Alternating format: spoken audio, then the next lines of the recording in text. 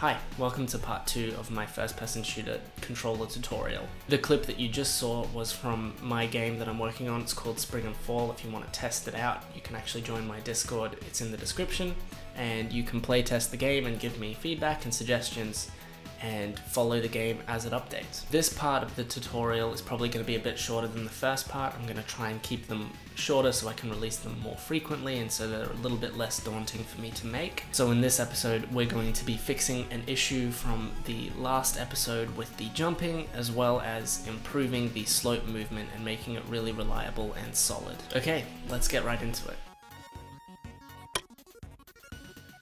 Alright. So I've gone ahead and updated the room a little bit so that we can test some slope movement. You should be okay to do this yourself, just so that you know, for adding the ramps, you can just add a mesh instance, choose a prism mesh, and then go up to here in the mesh menu and go create tri-mesh static body to create the collider.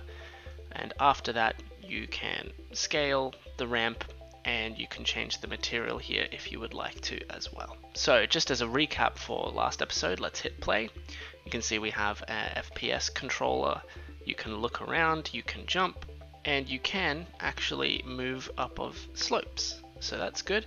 There is a small issue with the slope movement on down slopes in particular. So if I walk down this slope, you'll notice that I'm actually kind of bouncing down a little bit.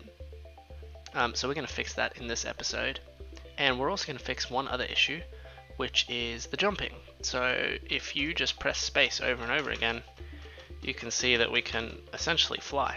You can see how you might want to do double jumps and things like that, but we will change it so that you can only jump if you're on the ground. Firstly, there was one small little thing that I wanted to mention before we move on. If you're following this series, previously I had the brackets in the wrong place for rotate Y.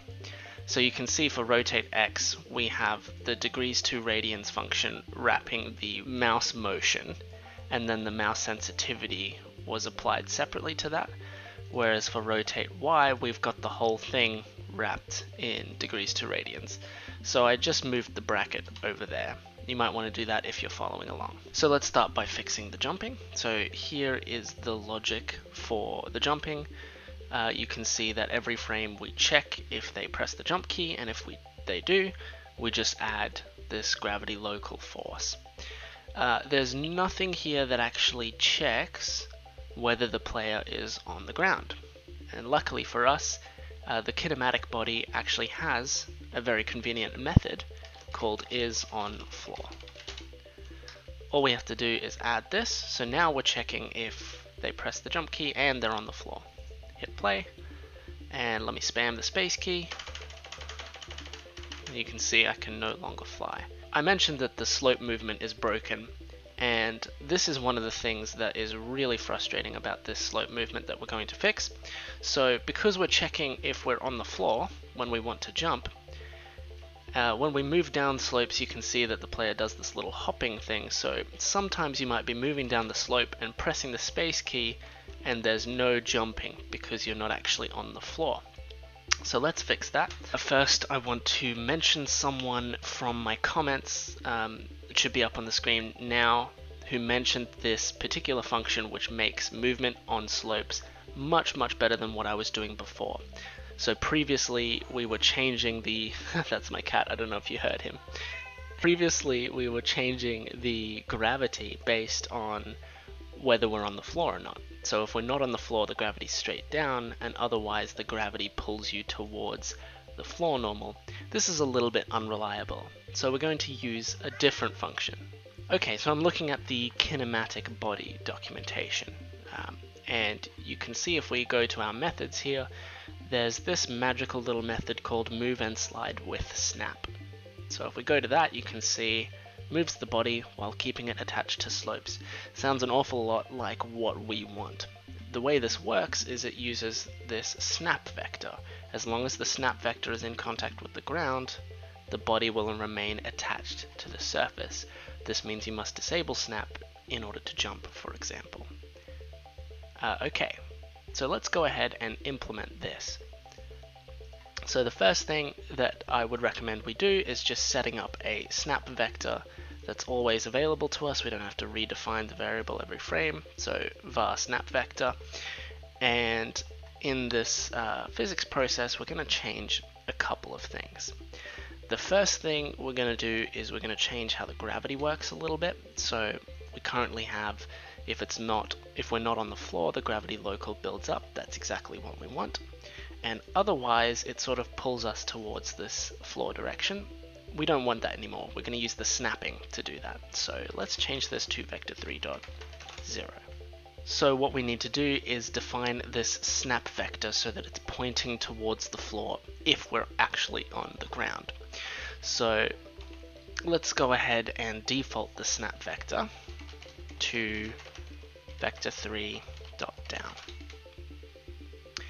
And something that I find helps is we can change the snap vector so that if we're on the floor, the snap vector is actually pointing in the opposite direction to the floor normal. I've just found that this gives slightly more reliable results when you're walking around on the slopes, so I would recommend you do this. The final thing is that if we want to jump, we're going to have to actually disable this snap vector. So this is our conditional for the jump action. So we're going to change the snap vector in this case to be vector3.0. So if you follow the logic here, we default the snap vector to just straight down. If we're on the floor, we point it towards the floor.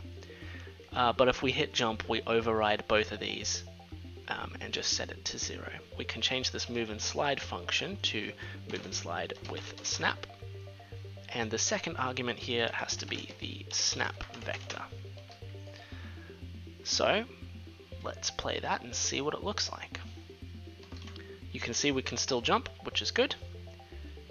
And you can see that we can still move on slopes reliably. And let's see what it looks like moving down a slope. You can see that this is significantly more reliable, and now I can actually jump off of these down slopes without any issues. So once again, major thanks to the guy who mentioned that. It actually made my game much nicer to play as well. So this is huge, highly recommend. Underrated strat for slope movement. Before I go, I just want to explain a little bit more about exactly what we've done, just in case you're a bit confused. So with the player, you can see that the origin is set up to be at the bottom of the player object, and I believe this is where the snap vector actually originates from. So I'm going to work on a diagram here to sort of help us understand what's happening. So by default, the snap vector is pointing downwards. If we're on the floor, we are actually on the floor here, but say we're on a slope, we set the snap vector to be the opposite direction of the floor normal. So the green arrow is the floor normal. It might be actually slightly wrong. It's probably more like that. That looks a little bit better. And remember that the normal vector is pointing perpendicular to the surface. So the snap vector is going to be the exact opposite of that. And that's going to sort of pull us into the slope when we're walking around. And that means that when we're moving downhill, this is where we get more reliable movement from, right? We're moving this way, and this snap vector is going to pull us towards the slope so that we don't sort of hop off like we saw previously. Of course, because this snap vector is pulling us towards the ground, we have to disable it when we jump. So that's what this part here is doing. Hopefully that is a clear explanation of how this works, and I will see you next time.